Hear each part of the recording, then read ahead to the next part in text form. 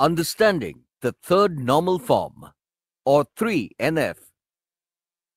Let us try to understand the concept of the third normal form in the context of database normalization.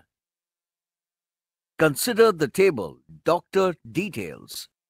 The table has the primary key on the doctor code column.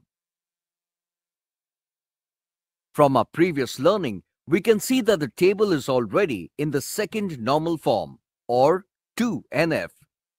The non-key attribute DPT block is functionally dependent on the non-key attribute DPT code. Therefore, this table is not in the third normal form. To convert the Doctor Details column into the third normal form, split the table into two.